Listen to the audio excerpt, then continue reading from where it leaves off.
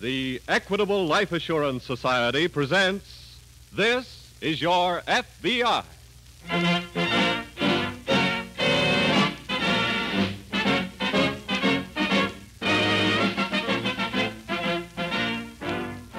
This is Your FBI, an official broadcast from the files of the Federal Bureau of Investigation, presented as a public service by the Equitable Life Assurance Society of the United States and the Equitable Society's representative in your community.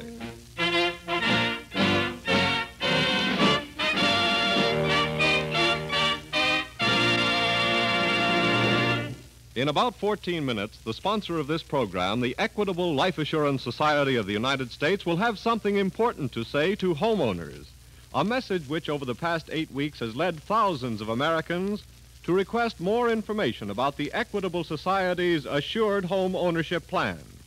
So, Mrs. Housewife, if your husband is not listening to this program, better send one of the children to fetch him. Tell him he's going to hear about America's finest plan for home ownership, a plan that can save you money.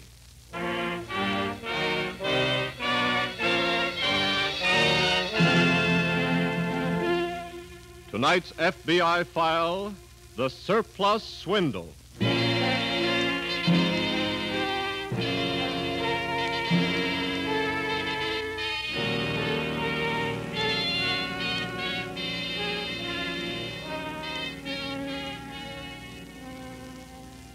Upon whom should rest the greater weight of guilt for illicit operations?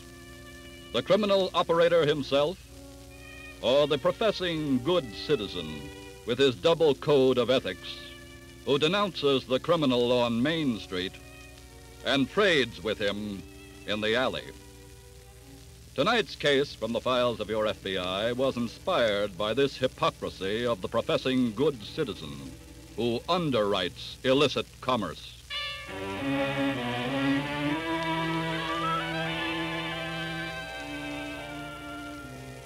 In a Chicago apartment hotel overlooking Lake Michigan, an attractive young woman dressed to go out for the evening is pacing the floor in a fit of ill temper. Presently, the cause of her ill temper inserts a key in the door. Trudy!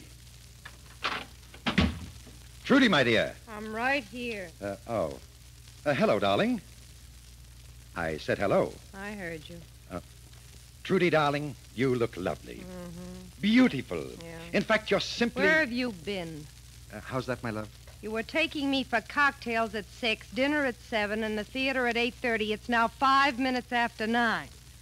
I've had nothing to drink, nothing to eat, and the curtain's been up for 35 minutes. I can explain everything. To tell you the truth, my dear... You're lying. Trudy. Who won the 4th race? Lightning by... I knew it. That was very unfair of you. How much did you blow? What's that? How much did you lose at the races? Have we any bourbon left, my dear? Answer me. Well, quite a bit. How much? Everything. What? Just treat it lightly, my dear. I have a plan whereby we can recoup... You lost $10,000? Fate, my dear. Kismet. Oh, I have frightful luck. Even the horses I was afraid of were running out of the money. I knew this had happened. Now, Trudy, I... 3 months on a swindle that got us that $10,000, and you drop it in one afternoon. Darling, you must be philosophical. Easy come, easy go. Easy go is right. You get out of here. What? I said get out. And don't come back till you got that $10,000. Trudy, darling. I'm warning you, if you don't get that money, I'll turn evidence for the government in that Oklahoma swindle and put you out of circulation. Now beat it. Where will I sleep? Just get that dough. If you don't, you can sleep in pinstripe pajamas.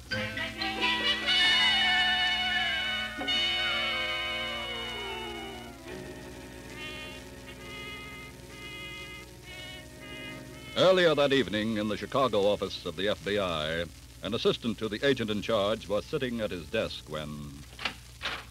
Mr. Adams? Yes? I'm Special Agent Roan of the Indianapolis office. Oh, come in. Thanks. What brings you over here? You remember that general bulletin all field officers got from Washington about a week ago about that Oklahoma swindle? Oh, sure. The man who posed as a government land agent and sold some drilling rights. Yeah, that's it. John Fremont was the name he used. You got something new on it? Fremont is in this area somewhere now. How do you know? Police checked on a car this afternoon that was parked in an Indianapolis garage 4 days ago. Had a Oklahoma license. It belonged to John Fremont? That's right. Well, I guess that calls for a little teamwork on our part. Yeah, I've started a check on Indianapolis hotels. But the garage manager believes he overheard Fremont say he was taking a train over here to Chicago. I understand there was a girl mixed up with him. She worked with him. Yeah? And she wasn't in the car when he drove it into the garage. Well, they're probably still together anyway. That's probable. I'll notify the police department right away, then we'll start combing the city ourselves. It'll be like looking for a couple of needles in a haystack. We found smaller needles in larger haystacks, and I have a hunch that a couple of needles like Fremont and that girl are pretty likely to stick somebody around here. And we'll hear the yell. Exactly.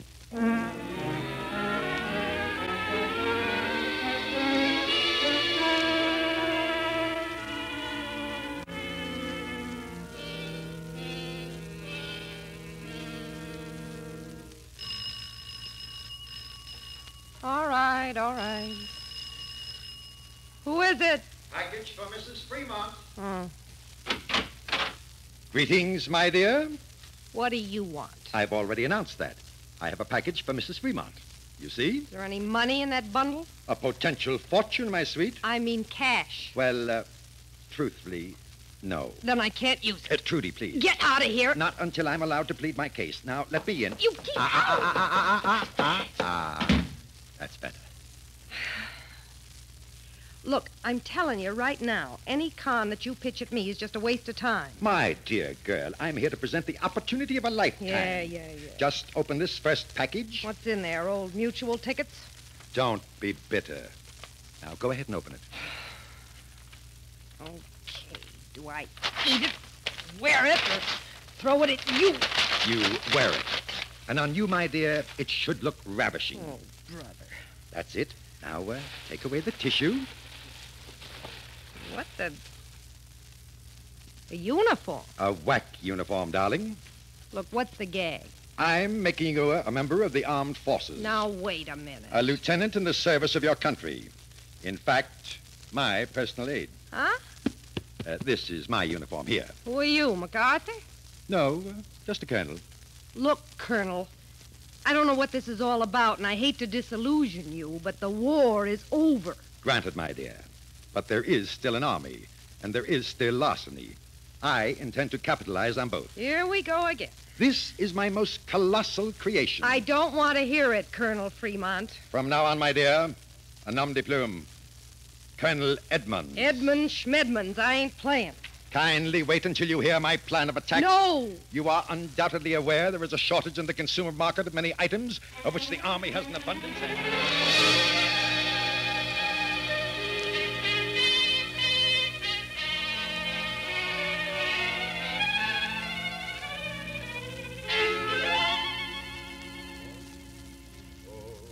I'm sorry, miss, but we're all out of that album. Try us again next week. And now, what can I do for you, miss? Lieutenant. I'd like to get Duke Ellington's latest album, please. Oh, surely. It's right here. There we are. Anything else? No, that's all. That'll be $2.92. Okay. Here you are, $5. Thank you.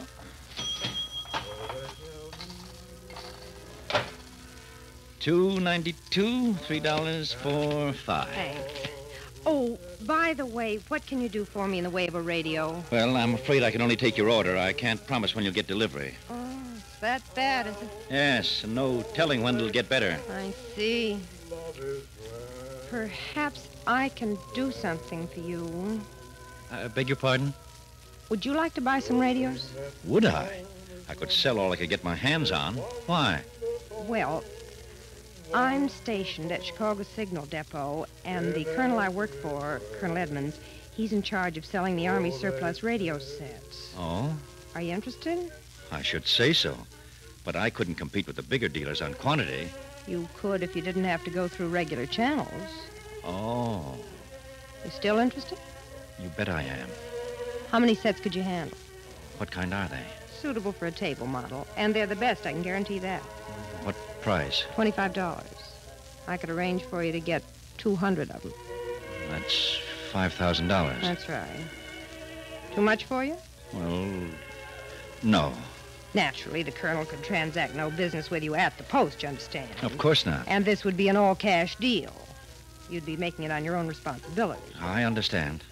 Look, Colonel Edmonds will be registered at the Hotel Jerome tomorrow noon. What's your name?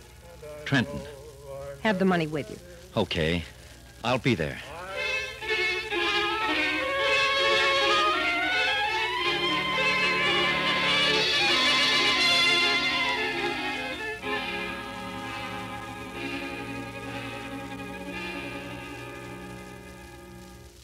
Well, how's the needle in the haystack hunt coming along, Mr. Adams? Well, it's rather slow business, Roan. Well, that's an advantage we have in Indianapolis. There are not so many hotels to check.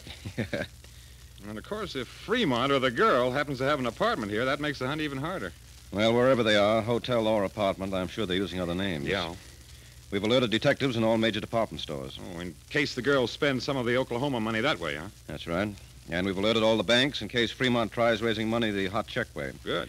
All we can do for the present is finish the hotel check, which will take a few more hours. And if that doesn't turn them up? I still believe they're bound to try another swindle.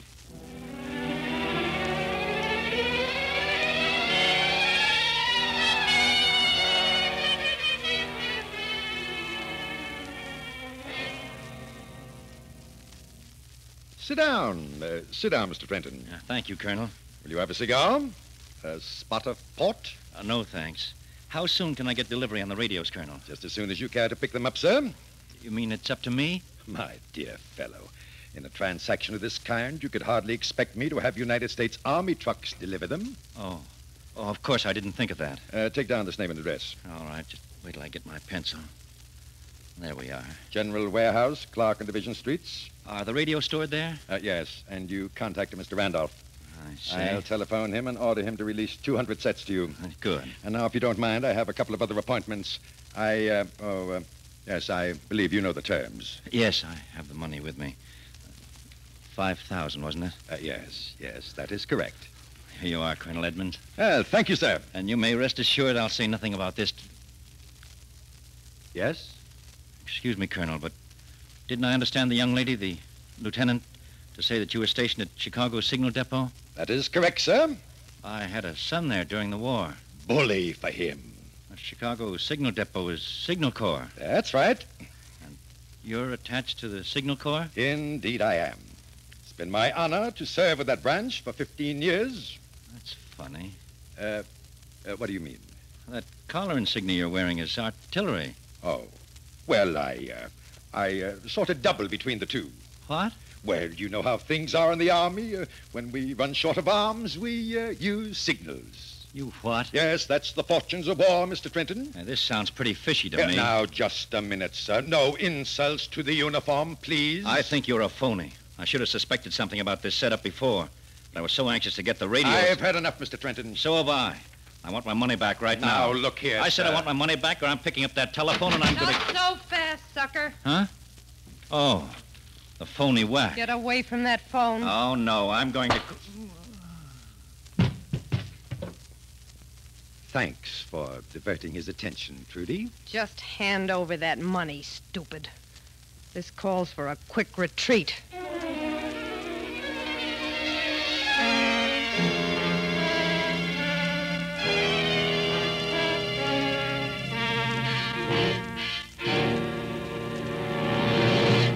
And now, before the FBI file on the surplus swindle resumes, as it will in just a moment, here's that important message for homeowners and home buyers. For 8 weeks, I've been telling you about America's finest plan for home ownership. But next week, the Equitable Society will have a new and different message. So it's very important for you to listen carefully tonight, to get firmly in mind how to finance the mortgage on your home for maximum safety, protection, and economy. Remember, the largest single investment the average man makes in his life is in his home. After careful comparison with other plans, over 80,000 American families in 900 communities have chosen the Equitable Society's Assured Home Ownership Plan because it combines these 5 important advantages. 1, the mortgage is canceled, paid off in full if owner dies. And besides, every dollar previously paid on principal is returned in full to the widow along with the canceled mortgage. 2, a special cash fund is built up, ready to be used if financial emergencies threaten the home. 3, this cash fund increases as the mortgage shrinks. It can be used to shorten the term of the mortgage. Pay off a 20-year mortgage, for example, in as little as 14 years, saving 6 years' interest. 4, mortgage interest not at 6%, not at 5%, but at only 4%. 5, liberal allowance to cover title search, lawyers' fees, and other closing costs. No broker's commission or bonus charges. Well, frankly, there is no other plan like this anywhere. The Equitable Society calls it America's finest plan for home ownership. It protects you against the 2 major hazards of home mortgages, death and hard times. So if you're planning to buy or build a house, or if you now own a home, get complete information on the Assured Home Ownership Plan from your Equitable Society representative. That's the Equitable Society. EQUITABLE. The Equitable Life Assurance Society of the United States.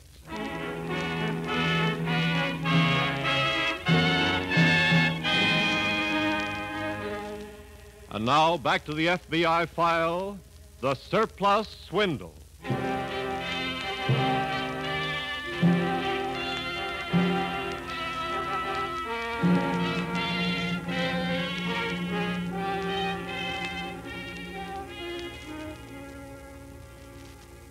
The professing good citizen who deliberately enters into an illicit transaction is not entitled to too much sympathy if he comes off with the worst of the bargain. And 9 times out of 10, he does if the transaction is an attempted swindle. For swindlers live by stacking the cards against their potential victims.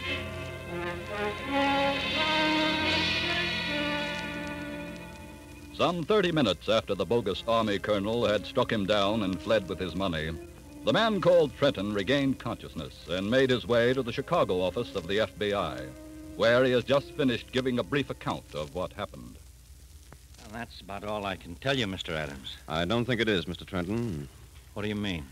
You've left out some details that would put you in a bad light, haven't you? I beg your pardon. The girl posing as a whack. She more than likely told you the deal for the radio sets would be an off-the-record transaction, didn't she? Well, You've been in business long enough to know it was irregular. I'm as much entitled to those radios as anybody else. Oh, you thought you were getting a bargain at the taxpayer's expense? They offered to sell me 200 radio sets, And now that it's turned out to be an out-and-out swindle and you've got a lump on your head and lost your $5,000, you suddenly realize it was not right to deal with people like that. Well, you're surely not going to let them get away with it. We're not going to let them get away with it because they've broken the law. That's all I ask of you. But as for you, Mr. Trenton, I hope you learned a lesson from this. Well, that's a strange attitude. What about your attitude? Your attitude toward your moral obligations as a citizen. Look here, Mr. Adams. You call yourself an honest citizen, I'm sure. Well, certainly. Yet you deliberately conspired in what you thought was a deal that would have robbed your own government out of 200 radio sets and $5,000 and put at least twice that much in your own pocket. I still say... No, Mr. Trenton, I haven't much sympathy for you. Roan. Yeah? The descriptions Mr. Trenton gave us, check them with those of Fremont and the girl we're after. Right. Then we better alert all radio dealers right away in case they try the same stunt. Okay. Mr. Trenton, when we catch these people, we'll let you know. Will I get my money back? If they haven't spent it. Good day, sir.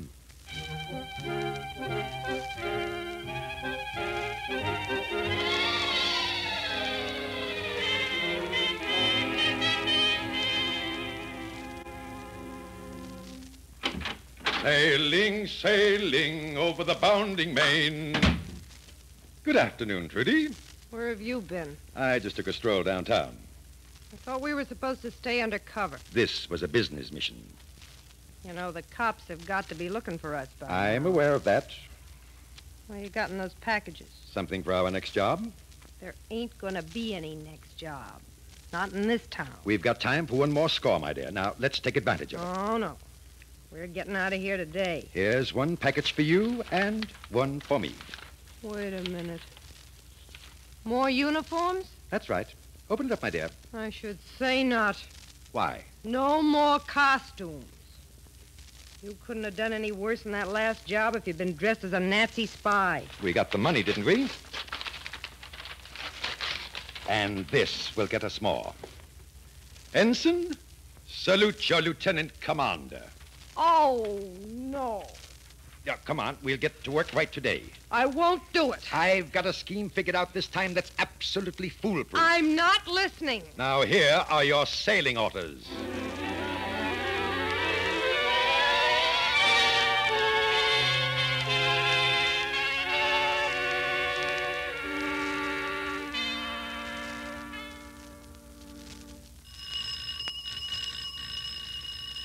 That must be the sucker now. Well, let him in, my dear.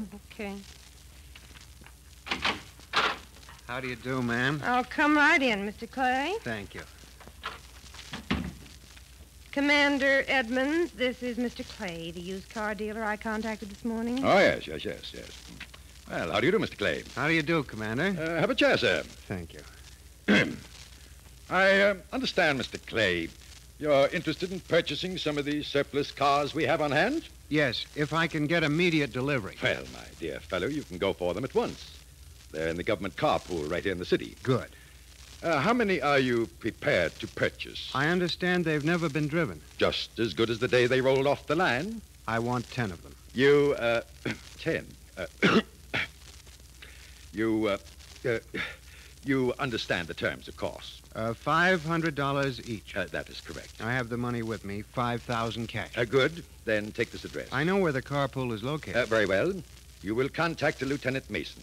I shall telephone him meanwhile and order him to release 10 cars of your own choosing.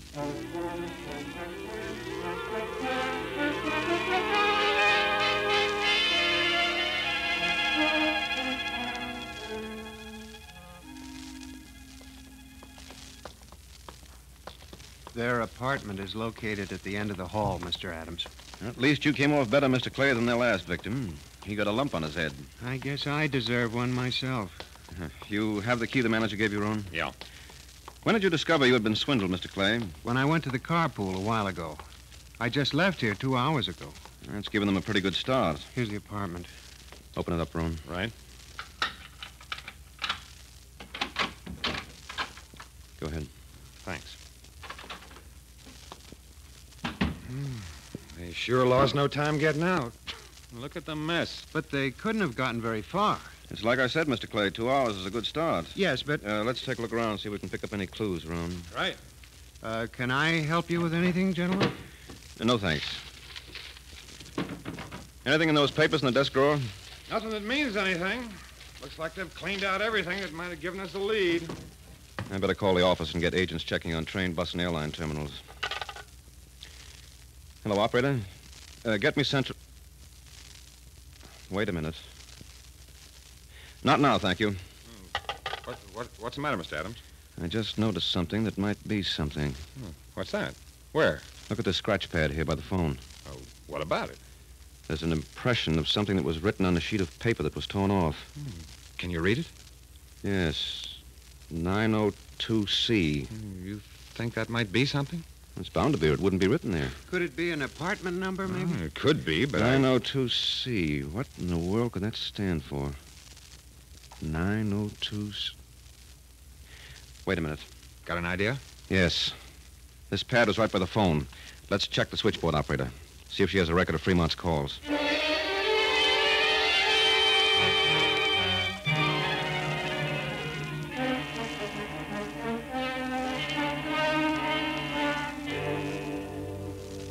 How'd you make out? I have a list of all the outgoing calls Fremont made in the last 2 days. Good. We can check it over right here in the lobby. How many calls are there? About a dozen. Let's take 6 apiece and go to work.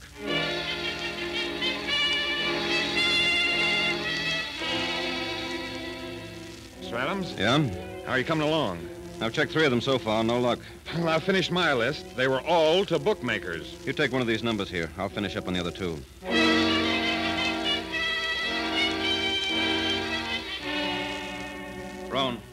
Roan. Yeah? I think I've found what we're looking for. Really? Yes, get the office on the phone. Tell them we're leaving town on the first plane.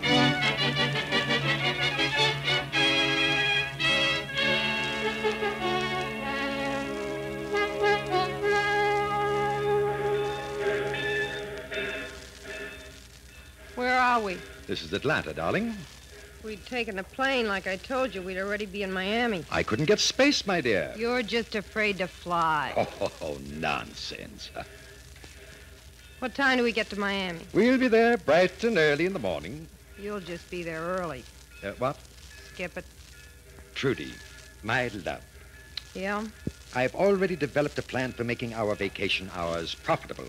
You better head if you want any spending money. I'm holding on to this $10,000. It's all yours, my sweet. You bet your ever-loving... What's the idea? Probably the conductor wants to check our tickets. Yes? Mr. Fremont? You must have the wrong compartment. I think not. This is car 902, compartment C, isn't it? Say, what is this? We're special agents of the FBI, miss. What? You're And thanks for jotting down your space number on your telephone pad, Fremont, or this might have taken us a little longer. I don't know what you're talking about. Just come along with us. I think we can arrange for you to wear a government uniform that you've missed.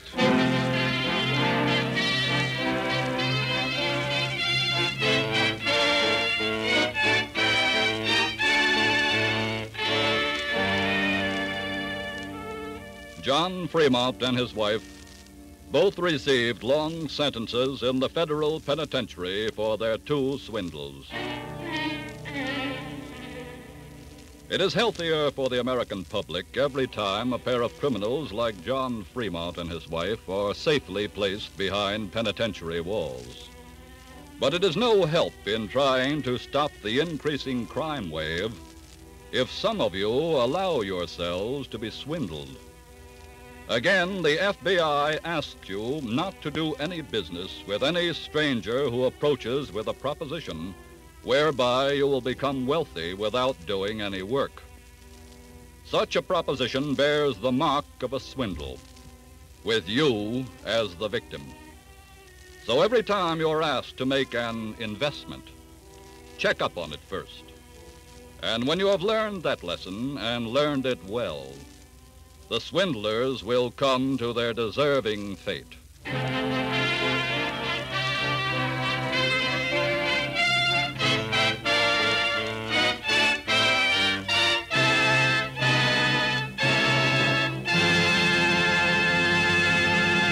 Next week, another thrilling case from the files of your FBI. We'll tell you about it in just a moment. But now, let me refresh your memory on the more important features of the Equitable Society's Assured Home Ownership Plan.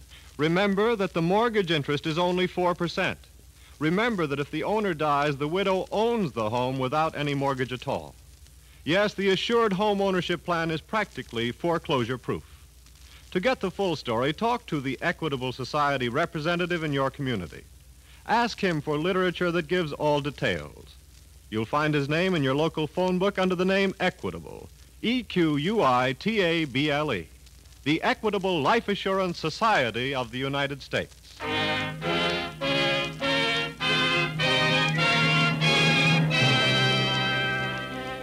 Next week, we will bring you another colorful story from the files of the Federal Bureau of Investigation, The Sinister Shakedown.